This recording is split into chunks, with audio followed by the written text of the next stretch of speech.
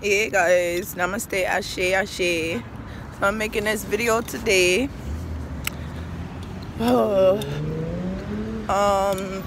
Is to talk about everything. Basically everything, kind of. Not really about my twin flame.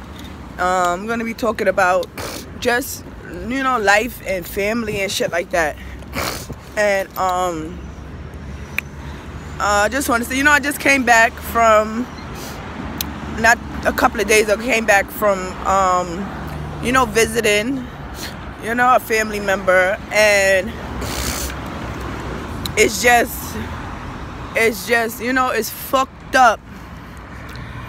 And and it's sad that your own fucking sibling, somebody you grew up with, like your sister, brother, your sister, not my brother, I love my brother, she's so defensive, argumentative, and it's like she's miserable. You understand? And it's just like, I was out there, I didn't want to go out there, but I went out there for my daughter, and plus my brother and my cousins and my nephew and my nieces, and it's just like, it's sad, it's sad. They live all the way in fucking Ohio, slow ass, boring ass, prejudiced ass, racist ass motherfucking town. Okay, and it's sad that you move from New York to go better your life somewhere else, and it's not better, or everybody's scattered. One niece is here, one niece is there. They not fucking friends. They don't have no family there. They don't have no friends. I mean, they have school friends, but they don't have no family there. You understand? You get a house, you move out here, and it's just like, what the fuck is really going on? It's sad. It's sad that I'm not close to my sister. She's a fucking bitch. She kept thinking, saying that she was stealing my stuff.